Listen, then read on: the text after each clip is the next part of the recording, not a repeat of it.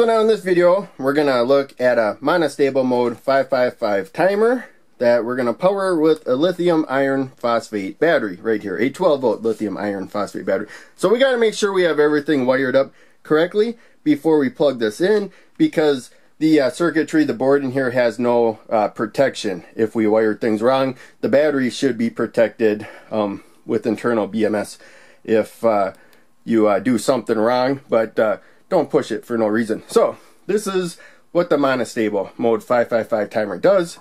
When I press the button, the output goes high for a period of time set by that capacitor and that resistor right there.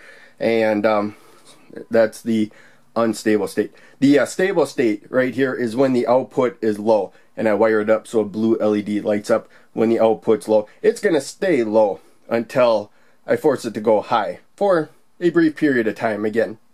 So now to begin with, we want to make it so that each rail has the same power, because this has positive on both sides and negative. There'll be a capacitor going to negative there on both sides. So we want to make sure they have the same power. And I just took a couple of these breadboard jumpers there, wires on both ends, and I squeezed the connecting part of this onto the other end there. Pretty simple, just use pliers. Make sure that goes to positive.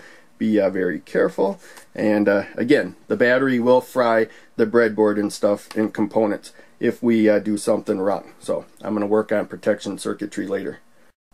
So now when it comes to the 555 timer, you always have to power it, connect it to the power source. So VCC is the positive supply right there. That's pin 8. So it goes 1, 2, 3, 4, and then you jump across 5, 6, 7, 8. So positive supply to 8, and then negative supply to pin number 1 right there, top left pin. Now we have this other jumper going directly to the positive supply there for pin number 4. This is the reset pin, and it's waiting for close to 0 volts before it does something. So all we're doing is telling it not to do anything because we have a much higher voltage than 0 volts.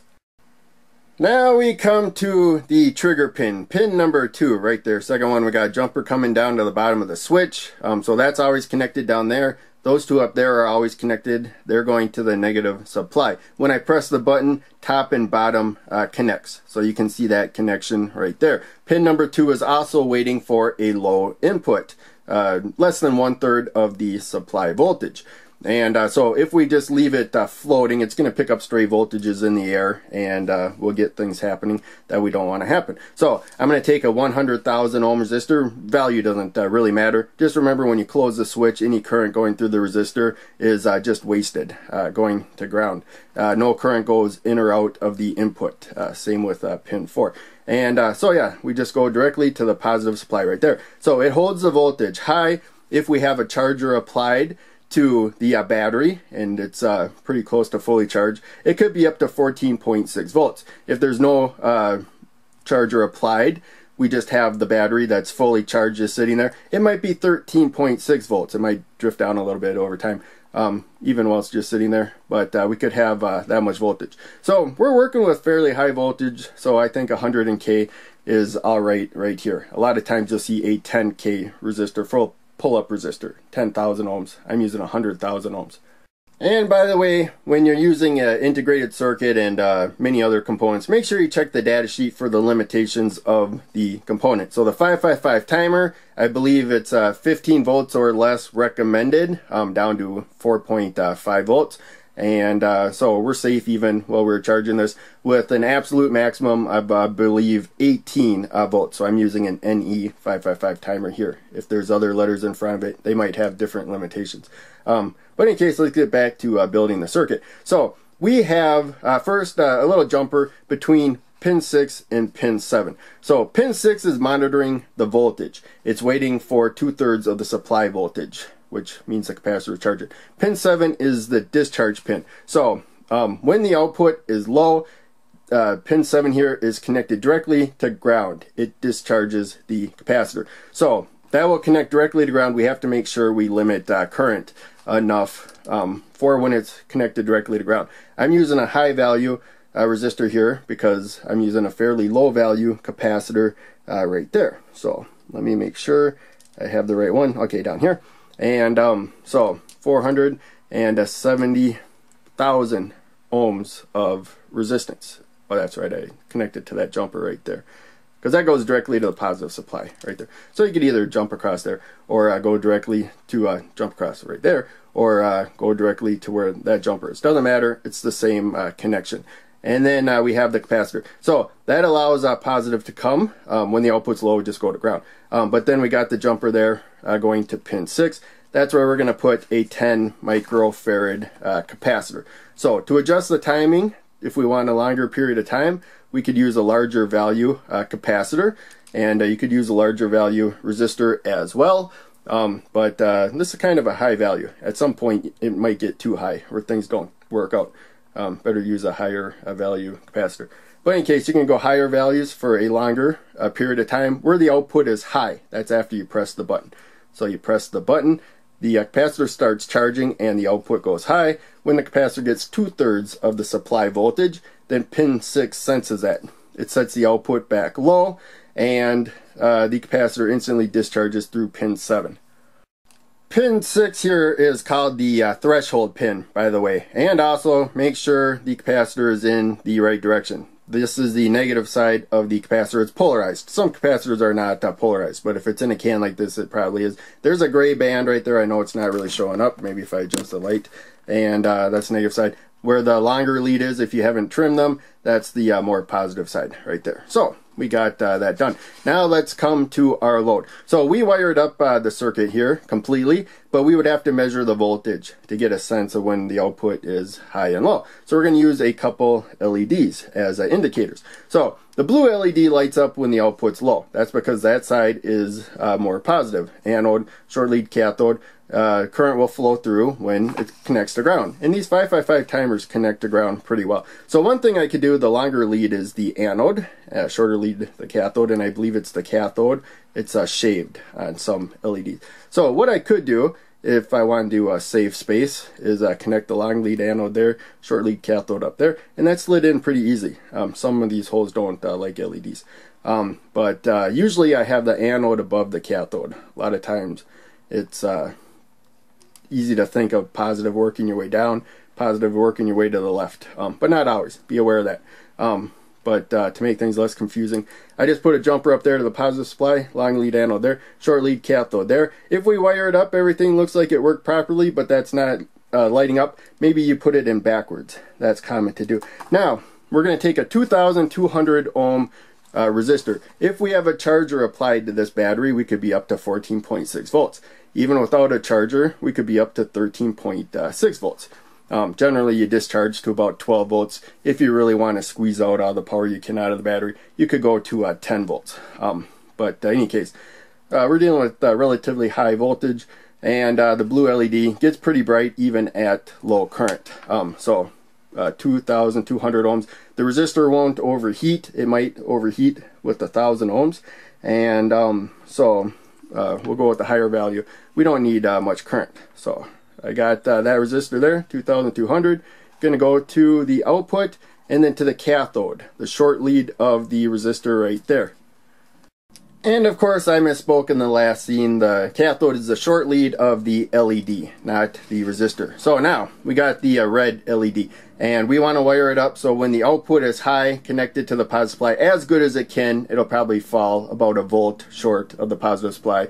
It doesn't go through transistors as easily from the positive supply in the 555 timer. But in any case, we want the red LED to light up when the output is high. And so first, let's grab the LED. I got another jumper down here going to ground again. So we got the long lead, the anode needs to be more positive, short lead, the cathode needs to be more negative for it to light up. And also, they like shaved a little part of the ridge there. It's flat. And some of these holes don't care for the LED, but it slipped in pretty good. Earlier I was having trouble getting them in. This is a cheap board. Don't force pins into these. They damage a lot easier than a higher quality board. And so I got this resistor. I'll go to the output again, pin 3. Doesn't really matter where I connect. Mostly I just want you to be able to see where I am connecting. Right there. And again, this is a cheap board. These resistors, these particular ones that I bought, the leads are thinner than the average resistor that you buy, but I got them for cheaper, so I think it was worth it.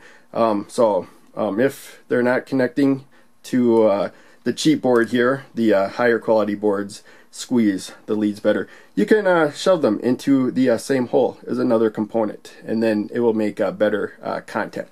So we're going to do that there. By the way, so I got a 470 ohm resistor, another 470 ohm resistor. They are in series. That will give this LED about 1,000 ohms of protection right there. As I said before, especially if we have a charger applied, 14.6 volts. This does drop like a volt though, so we got more protection. But in any case, we're going to say like 15 volts across 1,000 ohms protecting an LED. If it was just one resistor, would create a lot of heat in that one resistor. These are quarter-watt resistors. So when we put them in series, they will split up that voltage in half. Remember, the LED drops about 2 volts. The rest of the voltage goes across the resistance. So two equal value resistors in series, they'll take half of that voltage. So when the same current's flowing through them as one resistor, if it was 1,000 ohm resistor, each one of these will get about as hot as, or about half as hot as that lone resistor would.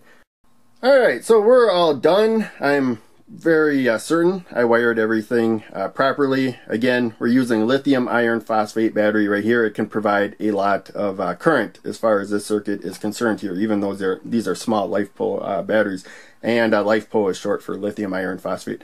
And so you want to definitely make sure that you have it wired up correctly. Worst thing you could do, especially for the board, is have positive and negative directly connected together. Wherever it is, a lot of current's going to flow thanks to this battery. You're going to melt the board. Something might even catch fire. Probably won't damage the battery because it has protection circuitry, but again, it's best to not abuse lithium batteries ever if you can help it. So output is high when we first applied power right there, and it's going to go low after the timing. There we go. And so now it's low. It is in its stable state, and until I press the button again. So it's going to stay low until I press the button. Oh, by the way, if I hold the button, then the output's going to stay high for as long as I hold the button until I release it. But otherwise, as long as you let it go before the timing is done, then the timing is going to set when the output goes low.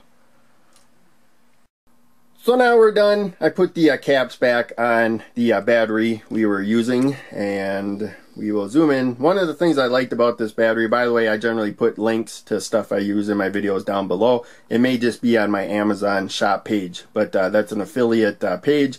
If you click one of the products and browse it before you make any purchase, you don't have to buy the thing that I link, but review other stuff. I'll get a small percentage of that at no extra cost to you. And it costs the same whether you use that link or not. But in any case, I like this battery because it was priced fairly low, and also I like that it has the specifications written on it. So it's got the model number there. You can go look up the manufacturer's specifications too online if you really want to. But again, charge voltage could be up to 14.6 volts. Depends on what charger you're using, but that's pretty common. So if you have a circuit applied to that while it's charging, the circuit's going to see that voltage too. So that's why for these videos, I use that voltage as the highest voltage you might run into. And as you can see, the battery can provide about 7 amps of current. Higher quality breadboards like these, I think, might be able to handle 5 amps. These lower quality ones, maybe like an amp or something, I don't know. But yeah, this jumper is a little wire there, as is that wire. You shouldn't even put like an amp. You know, I think you'll be okay with an amp through them, but probably like half an amp or less would be recommended to keep them from overheating. I think the switch might be able to handle like 5 amps or something. So we would probably most definitely fry a whole bunch of stuff if the battery provided as much current as it can. It may even damage the battery if the protection circuitry doesn't work properly or something. So it's best just to design it to begin with, where hopefully nothing will ever go wrong. So this was a long video. Hope you enjoyed. Make sure you click like and subscribe and stuff. Check out all the links down below, please. That would help out a lot. But otherwise, thanks for watching. That was what helped the most, that you watched it.